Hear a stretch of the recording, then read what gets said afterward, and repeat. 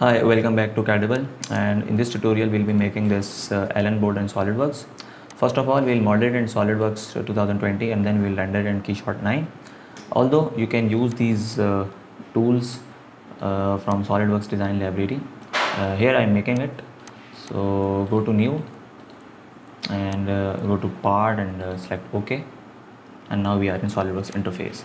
So first of all, I'll change my background to plain white, and then I'll go to, let's say, front plane, go to sketch, and first of all I'll sketch center line. Remember I'll make it using revolve feature. So I'll make the half portion of the bolt and select this line. We are making a rough sketch and then we'll give it suitable dimension. So the overall length, let's say this length is 35 mm and this length is 13 by 2, so it will be 6.5. just drag it, and this side is 8 mm, so it will be 4 because I'm making the half portion. And lastly I'll make this dimension as 8 mm, the height of the head. And now sketch is turned into black, so which means it is fully defined, as you can see here. So just cancel it, and now I'll go to features, I'll go to Revolved Boss command, and I'll pick axis of revolution as this line and I'll press OK. So the basic geometry is done, and now I'll go to, let's say, chamfer feature, and I'll add 3 chamfers of 0.8, change it to 0.8 of 45 degree, select this, and this, and press OK.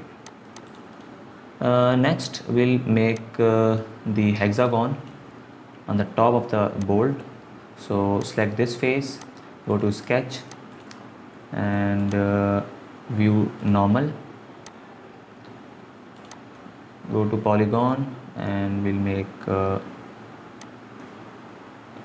a polygon of let's say 6.5.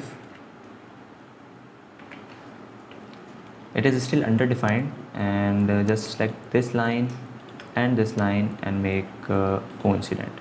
In fact, cancel it and select, let's say, this point and this point and make vertical. So it is fully defined because it is turned into black, as you can see from here. Just cancel it and just go to features, go to extruded cut command, select this sketch, and we'll make an extrusion of 6 mm. Now we'll make another sketch on let's say front plane,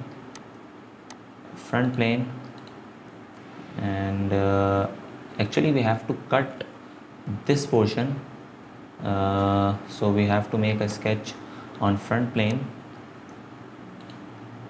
and I can't see this portion, so I have to change it to let's say hidden lines visible. And now I'll go to view to normal. Now I can see the hidden lines. So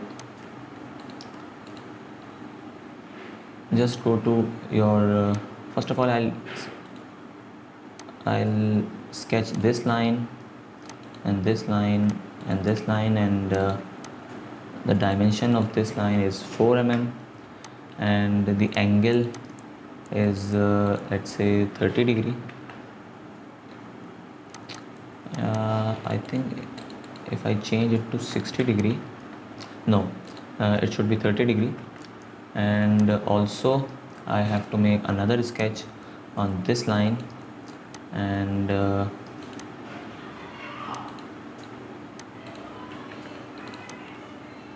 this angle should also be 60. No, 60 is I think it should be 15. Yes, it should be 15. It is still underdefined, so I'll pick this point and this point and make horizontal relation. Just change it to 15. Okay, it will work for us. So I'll rotate my model and I'll change my view to shaded with edges. And now I'll go to features, I'll go to Revolved Cut command and I'll select this sketch and I'll require a 360-degree revolve. Press OK, and as you can see that we are done with this. So next I have to make threads on the bolt, and in SolidWorks 2015 and below versions this feature is not available, that is called thread feature. You have to make profile and then you have to make path. So SolidWorks 2015 above versions have this thread feature, and I'm using SolidWorks 2020, so this feature is available. And I'll select this circle and I'll require threads on 25 mm. Also cut thread, yes, metric die, and the pitch is 1, so I'll change it to, let's say, 1.25, and it will be M8 by 1.25, and as you can see that the preview has changed. So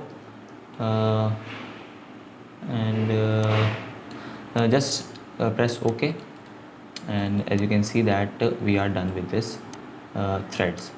So you can use some chamfers here, but I'll not use chamfer. It's up to you. And we are done with this basic Allen bolt.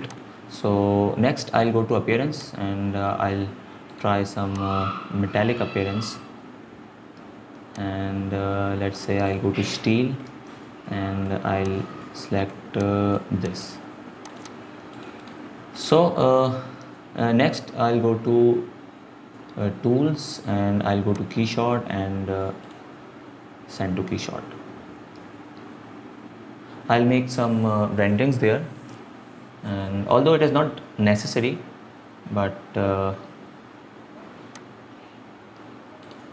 I'll use it, so it will take some time depending upon your machine.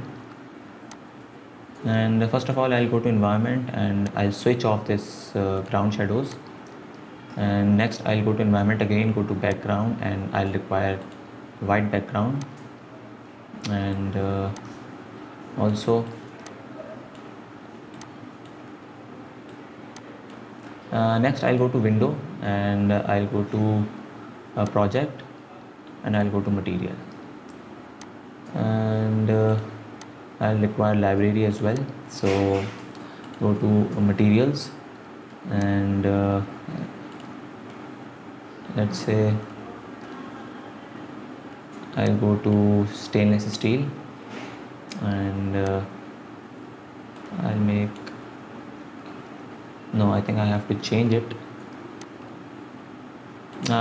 You can use these metals, in fact these materials, and you can play with these materials.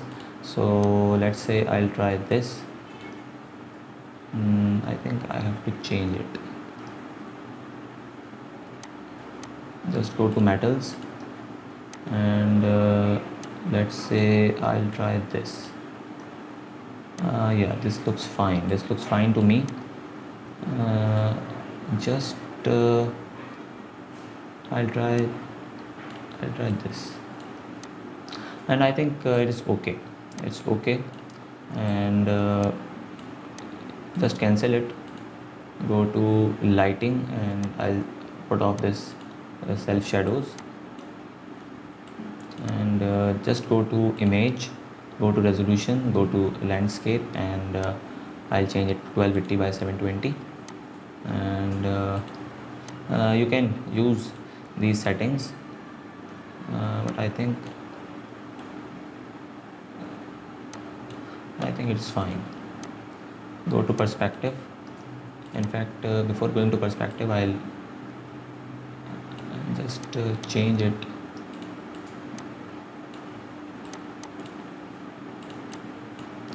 Now go to perspective, and just it looks fine. So go to render, and go to options, and just change it to, let's say, 256. Go to output, and I am using 10,000 dpi, so it's a time taking rendering process, and I'll change its path to, let's say, Allen Bolt. Select folder, and now I'll render it.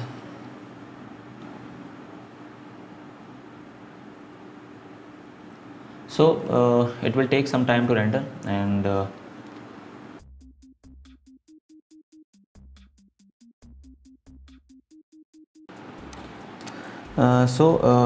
we are done with this rendering, and we can save our file. Go to save, and we can save our file, let's say with this name, Allen Bolt. And I have already saved in different versions, so I'll not save it, just cancel it, and just cancel this as well. And we can save our bolt in STL format for 3D printing. Go to save as, and we can save our file in STL format, and just save it, and this file is saved for 3D printing. So that's it for today's tutorial. I hope you like it, and if you have any questions, any queries related to this tutorial or any other, you can ask in the comment section. Thanks for watching, and kindly subscribe to our channel for more videos. Thank you.